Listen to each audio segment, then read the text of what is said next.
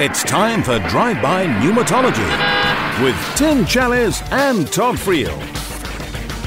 It's nuts and bolts time. Welcome to Lecture 31 of Drive-By Pneumatology. How exactly should you and I go about the business of making decisions, small or large? Here is Tim Challies with a how-to on decision-making. Really practically, how do we make decisions then that honor God? That's what I want to look at the final point then. When it comes right down to one of those big decisions, I said at the beginning, just think of a decision you're up against. When it comes to actually choosing left or right, door A or door B, whatever it is, how can you know that you're making a decision that honors God? Let me give you 3 questions you can ask in those times. 3 questions that will give you confidence that you are doing God's will for your life. Number 1, what does the Bible say about it? A rather obvious question, but it's one we way too often just overlook. What does the Bible say about this thing? Is there a passage in the Bible that speaks directly to this issue? Or is there a principle in the Bible that applies to it? We need to look to the Bible because that's where we hear God's voice. It's where God speaks to us. You think of 2 Timothy 3:16, all Scripture is breathed out by God and profitable for teaching, for reproof, for correction, and for training in righteousness, that the man of God may be complete, equipped for every good work. So teaching, reproof, correction, training. When you're making a decision, isn't that exactly what you want God to do? You've got to make that decision. Don't you want God to teach you and reprove you and correct you and train you? That's exactly what God promises to do in His Word. Feelings can't do all of that. Circumstances can't do all of those things. Can your circumstances teach and reprove and correct and train in righteousness? No. God's Word does that. God doesn't tell us to look to feelings or circumstances. He just says, look to the Word. So when you're facing one of those decisions, you absolutely need to search the Scriptures and to ask others to help you search the Scriptures. Pray that the Holy Spirit will illumine them, that He'll help you understand exactly what they mean. It's a great time to talk to a pastor or a mentor or some other person to help you as you search out God's will. They may have a greater knowledge of the Bible that they can bring to bear and say, no, the Bible speaks very clearly to this issue.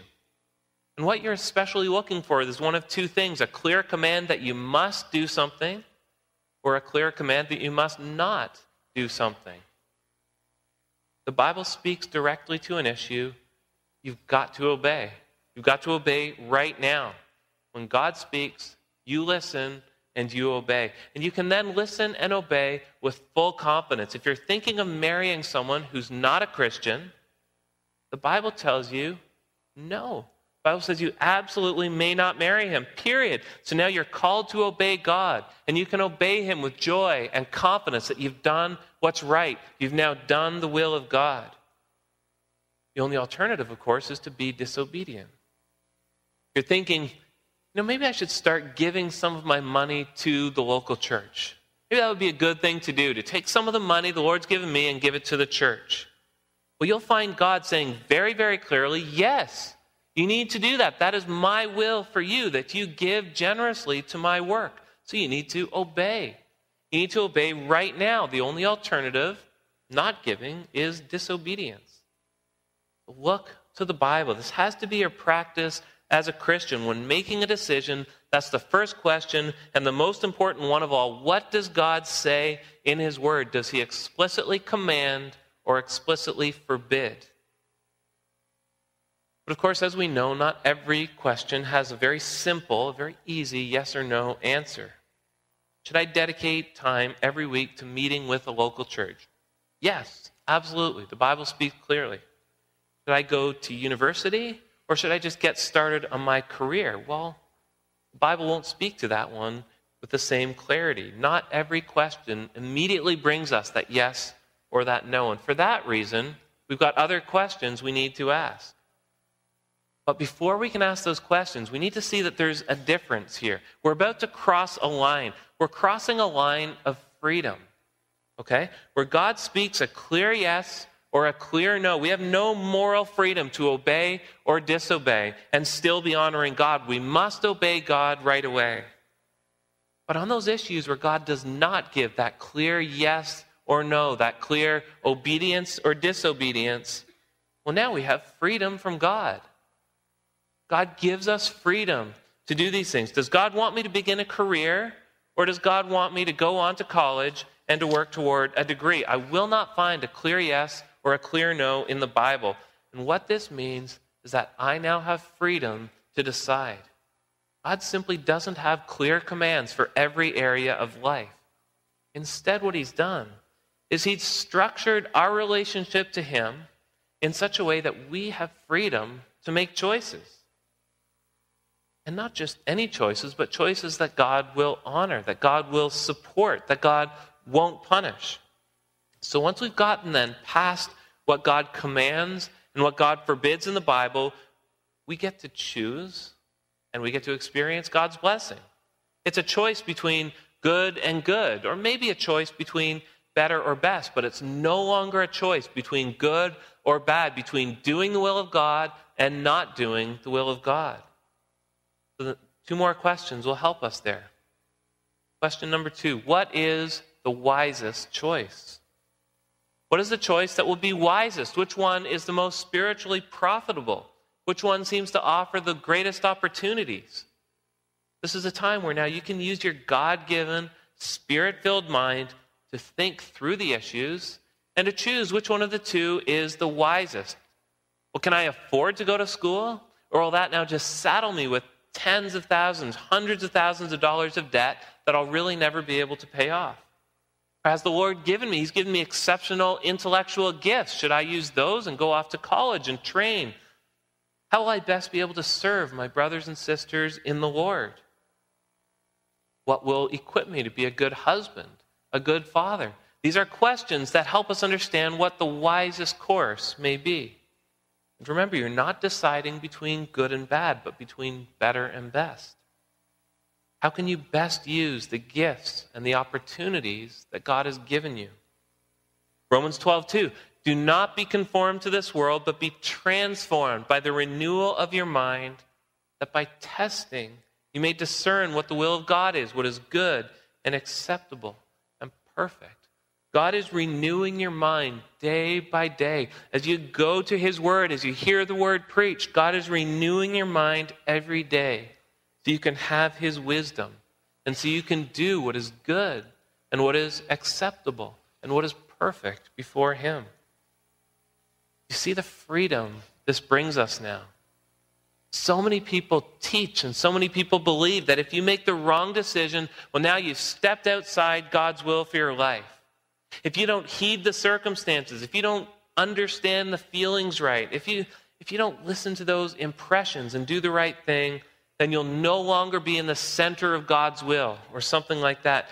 That is nonsense. You need to free yourself from that kind of thinking. If you are not disobeying God's revealed will, if you are not directly disobeying the Bible, then you are in God's will. Then you're doing what God wills for you. And God has given you a brain for a reason. He's given you desires for a reason. He's made you different from the person beside you for a reason. He's given you freedom to choose what you should do. And he's a loving father who will support you either way. Would you as a father, if your son chose college in place of career, would you now hate him? Would you now try and turn circumstances against him to punish him? Of course you wouldn't. Why do we treat God as a worse father than a human father?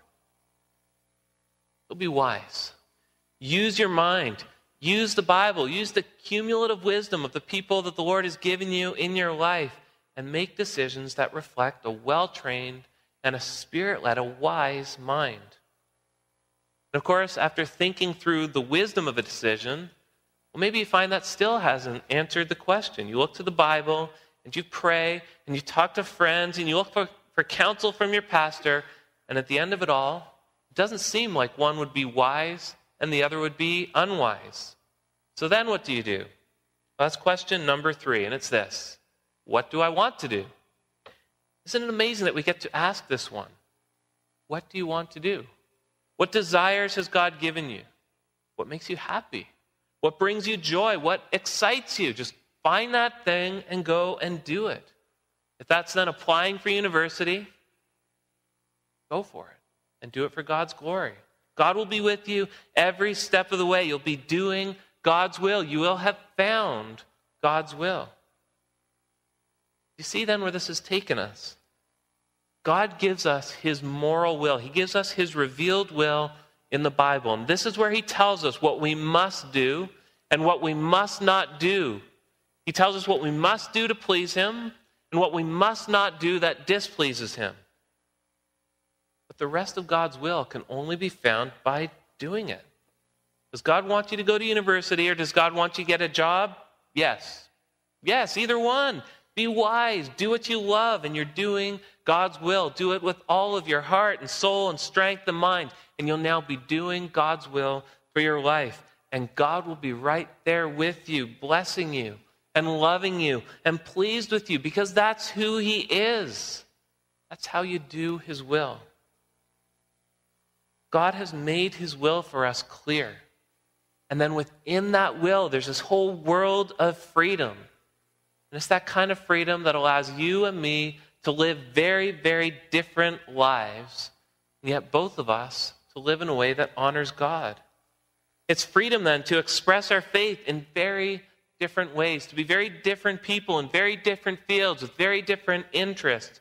And both of us can live with complete freedom, complete confidence, knowing that God is with us, that God is pleased with us. He's thrilled with us, that we're doing his will. And really, Christian, this is far, far better. Let's be careful. We're often pretty imprecise in our language, imprecise with the way we talk about these things. So let's be careful when we say, God told me to do this. God will tell you all kinds of things, but he won't tell you what car to buy or what girl to marry or what job you should apply for. He wants you to make that decision. And he wants you to make that decision with the mind he's given you, with the wisdom he's given you. And he wants you to make that decision and then get out and do it for his glory. So you can do it for him. You can do it confidently, you can do it boldly, and you can do it with full assurance that he will be right there with you as you do it. Now isn't that a relief? Knowing that you are always, as a Christian, in God's will, and that you can know how to make wise, godly decisions by simply studying his word. Doesn't that take a lot of pressure off? Knowing that you haven't missed God's sign, that you haven't somehow been able to get into the hidden knowledge of God to know what you're supposed to do. You can know what you're supposed to do if you read the Bible. Now, maybe you're like me and you're thinking, whew, that's a horrifying thought. You're like me and you think, okay, I just like it. Bing, bing, bing, bing. Here are 5 things that you can remember when it comes to decision making. And if you start applying these 5 things, I'm telling you, decision making, you won't have to sit there and go 1, 2, 0.3, 0.4. It'll just start to happen more and more naturally for you. But here are the 5 things that I think you should remember when it comes to decision making. Number 1, pray for wisdom. Please note, I said pray for wisdom. Not that God would put a billboard up for you telling you which dog you're supposed to adopt. Pray for wisdom. Lord, please grant me wisdom. Please help me to apply the Bible. Please help me to receive godly counsel. Please help me to not act selfishly. Please grant me wisdom to make the best dog decision that I can make. Now, that is a radically different prayer than, oh Lord, please reveal to me who I'm supposed to adopt. Would it be who or what? Please give me a sign. No, don't pray like that. Pray for wisdom. Number 2, read your Bible. What does it say about doggy adoption? What does it teach me about pet ownership? What does the Bible have to say about animals? What does it say about stewardship?